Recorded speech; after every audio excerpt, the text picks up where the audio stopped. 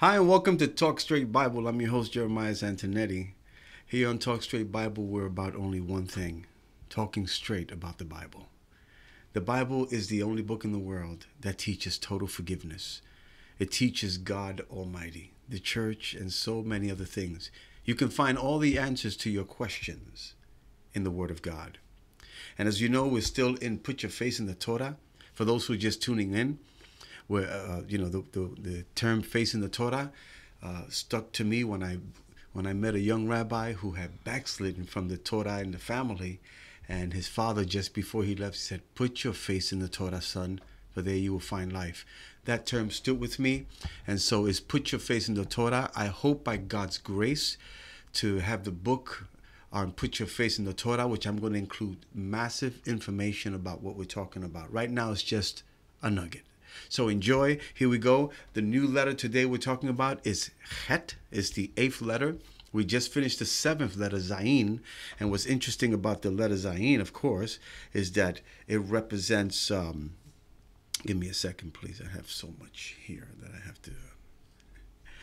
Zayin represents, of course, the purpose of humanity and the reality of putting together physical work and coming into the Sabbath.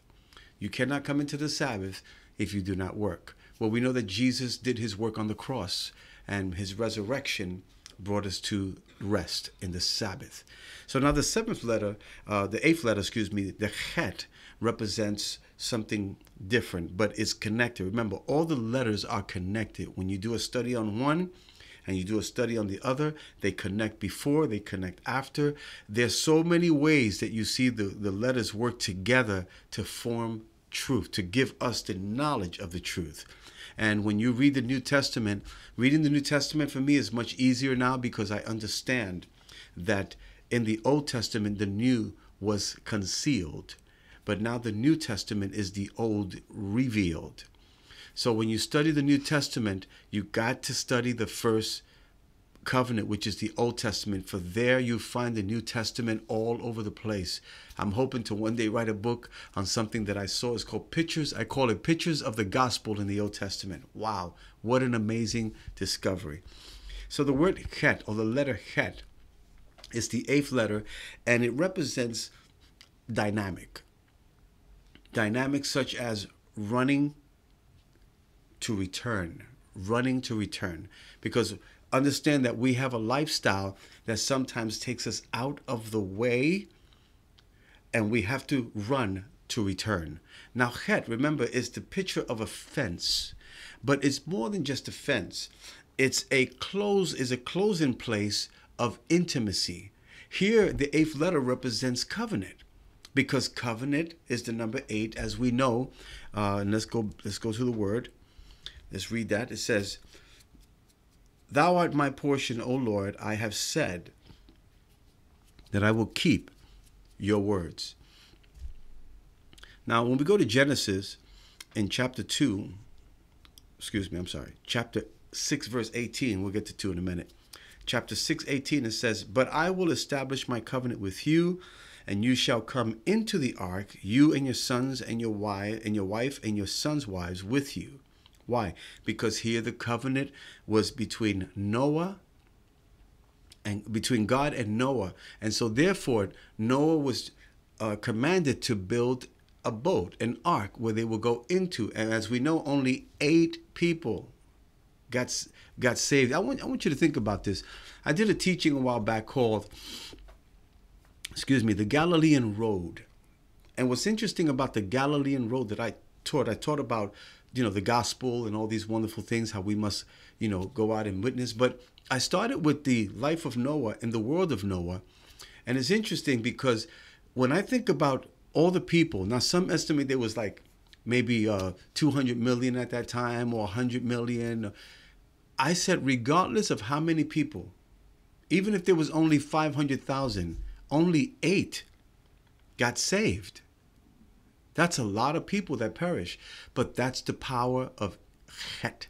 They did not come into the closing place, the perimeter that God made. That ark was a perimeter for men to come in. And God wanted God warned and wanted men to get saved, but only Noah found grace in the eyes of God.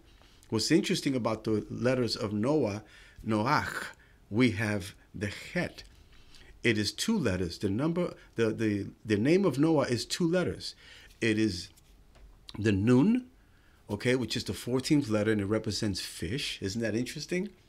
And Het, which represents a closed place of intimacy. Now, when you turn those words around, or those letters around, we have the waters of Noah.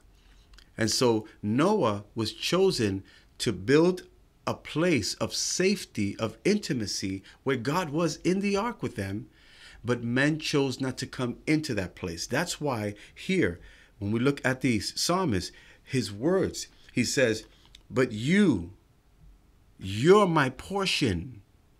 Now, why did he say this? Because he understood the law. He understood the oracles, the precepts. Folks, let me tell you something. And I say this with all my heart, but with respect to all the ministers of the gospel. If we want to minister effectively the gospel of Jesus Christ, we must first learn what the gospel is in the Old Testament. Some people say you don't need the Old Testament, you just preach the New Testament. That is such foolishness. You need to know what God said in the Old Testament in order for the New Testament to be opened up to you. Like I said, reading the New Testament for me now is so much easier, and I see so much more because Jesus was a Jew. His 12 disciples were Jews, and he knew the Jewish customs, and so he spoke according to Jewish customs. That's why we have to learn the things that he said. So coming closer to the perimeter of the Old Testament. And so that's what this is all about. So Het is a place of enclosure, but it also represents, watch this, it also represents the bridal chamber because it is a place of intimacy. And again, I tell you in Psalms 91, it says, he that dwells in the secret place of the Most High shall abide under the shadow of the Almighty. And so I will say of the Lord, I will say of the Lord, he is my refuge. And that's what this part is. He says, you are my portion. You're the one that I desire. Why? Because your law, watch this. He says, you're my portion. And let's look at the word portion here. It means to share, to have a part, to be territorial. It means to have a land. It means to have possession. And so you see here, he's saying everything that I have. He looked at his family. He looked at his farmhouse maybe, or the land he had, all of that. He says, this is yours. This is my portion. Everything that you have given me belongs to you. In 1 Chronicles, as a matter of fact, you know what? I want to go there. It came to mind, so I want to go there. Let's go to 1 Chronicles if you want to follow me. 1 Chronicles, and we're going to go to chapter 29, and we're going to look at verse 14. But who am I and who my people that we should be able to offer so willingly after this sort? Meaning they were giving. They were being blessed by God in a mighty way, and they were giving. He says, for all things are from you, and we have given to you that which is yours. So understand, whatever God has given you, it is not yours. We have to learn to hold things very loosely, because if God wants to take it and use it, we must be able to give it to him willingly. And so if we hold on to things too tight, he has to pry them out of our hands, and that can hurt. So be careful that whatever you have in life, it is not yours. As a matter of fact, you will be blessed if you relinquish yourself from everything that you have and say, I enjoy what I have, I'll use what I have, but it's not mine, it belongs to the Lord. So let's go back to, he says, you are my portion. Now here, again, the word portion is 3 letters. It is the Het, of course. Remember that because we are looking at the Het, there are 8 verses connected with each letter. So that means that the 8 verses, all the verses begin with the letter Het. Here is Het, Lemet, and Kaf, meaning it is our C, it is our L, and it is our Q. Okay? Now, Het represents, again, a fence, a place of enclosure, a place of safety. But Lamed represents a teacher, a master, a shepherd, one that has a shepherd's staff. And then the Kaf represents God's righteousness, God's holiness. So here he's saying, you're my portion. He says, you're the one that fenced me in. You're the one that kept me protected. You're the one that is my shepherd. The Lord is my shepherd. I shall not want. And then the last is, you're the one that is my righteousness. So in this perimeter, he found safety in God's intimacy, in God's shepherding, and in God's righteousness. That's my portion. That's your portion. And he says, thou art my portion, O Lord. Here the name Lord, again, is Yehovah. It's really not Jehovah. We put it in English a J, but there's no J in the Hebrew. That's why it's Yehovah, Yeshua, not Jacob, Jacob. Okay, Joseph. So here we see that Jehovah or Yahweh, the one who is self-existing, the one who doesn't need anyone to hold him up. He says, you're my portion. You are the eternal one. Remember that the power of God touches our reality. The power of God touches our reality, and it sustains our life so that we may be given to him entirely. Let me give you three other things that the letter Het represents. It represents transcendence, divine grace, and life. Just as we saw the number 7, it noted the previous chapter that it symbolizes the complete purpose of human existence, combining the spiritual level of the Sabbath. So the 8th letter talks about the ability of transcendence with limitations to the physical, yet bringing us to another place of unlimitedness. Now, what that means is this: we live in the natural world. But because we live in the natural world, we must raise our eyes up and look at heaven. That is the place that is limitless. That's why we have to understand that the covenant number 8 represents the covenant of God, but also the number 888 in Gematria. What is Gematria? Gematria is basically the value number of every letter. Now that we're going to be getting into later on, because again, this is just a nugget. But the Gematria 888 represents Jesus Christ and his resurrection. So here, Het represents new life. It takes us from one place. Remember, the ark of God took them from one place to another. It took them from where they were, and they landed on Mount Ararat, where the ark of Noah is still there. Okay? And so we see that it takes us from one place to another. Colossians chapter 1, verse 13 says this, that we were translated from darkness into the kingdom of his beloved Son, where there is redemption and forgiveness of sins. Why? Because he took us out of one place by his grace and gave us new life, covenant. And so this is what Het is all about. And we're going to be looking more into that in the next 7 days, because it's 8 days per letter. So here, Jehovah, you are my portion, O Lord, I have said. Here is a continuous segment which fills the whole. In other words, he didn't stop talking about it. And it's important that we must continually talk about the word of God. Talk about his goodness. Talk about everything that he's blessed us with. The word for spirit is ruach, and we have the spirit of God. Spirit cannot die. The word nefesh is the word for soul. The soul can disconnect itself from the things of God. It can disconnect itself from the word of God. It can disconnect itself from the will of God. So the soul is being saved on a daily, because we are being saved because we're saved in the spirit. Understand, when Jesus died on the cross and he brought you didn't go to Jesus. He chose you. You came to him. He brought you into the safety zone, and he gave you new life, transferred you from one place to another. And this is what he did. He saved your spirit. Ruach, God's spirit, came into your ruach, your spirit. There's a big S for capital spirit, God, and there's a little s in the scriptures for human spirit. That's why when you read, it's a big S represents the spirit of God. The little s represents the human spirit. He came into our spirit. Watch this now.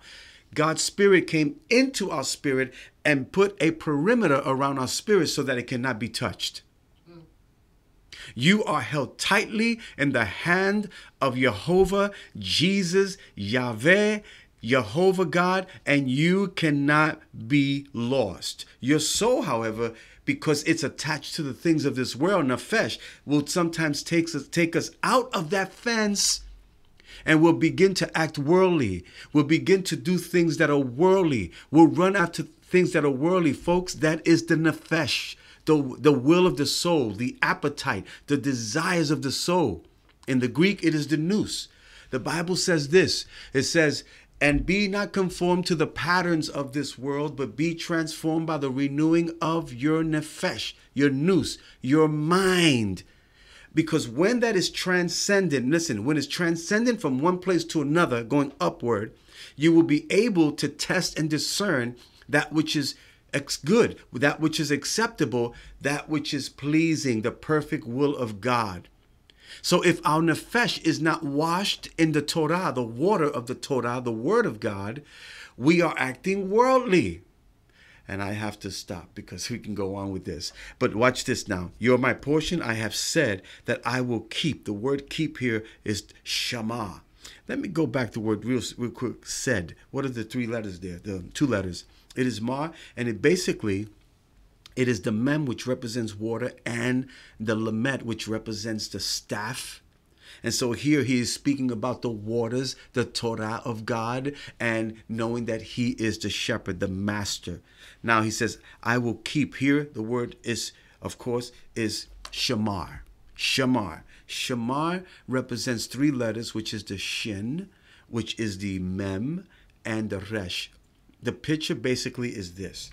There is fire, because the shin represents fire, and the pressure of teeth. So we know that while we're going through this world, there is pressure in the world, but that pressure should never lead us to get out of the water of the Torah and not get out of the head, meaning the leadership of God. He says, I will guard it. He says, I will keep it as a shepherd puts a coral around the sheep at night to protect it. I'm going to guard that which you have given me, which is my portion. And the last word is dabar. Dabar. It is the dalet, the bet, and the resh, and it represents about an open door to the house of the leader. And this is where we need to keep our focus, folks. We need to keep it. Number one, Jesus said, I am the door. Hallelujah. The sheep go in and out through me. When they go out to pasture, to eat. And when they come in to rest. I am their rest. I am their leader. I am their shepherd. This is what it's about. And then John says in Revelation, oh, I love it. He says, I saw a door in heaven. It was open, and he heard a voice saying, come up here to me. You see, the dimension of that door is different than the dimension here of the earth. We're walking here on the earth, but we got to go spiritually through a greater door to see God's power and provision, because the bet represents his house and the resh represents his leadership. Wow. God bless you. Have a wonderful day. And I pray that you will be led to eat God's bread. Amen.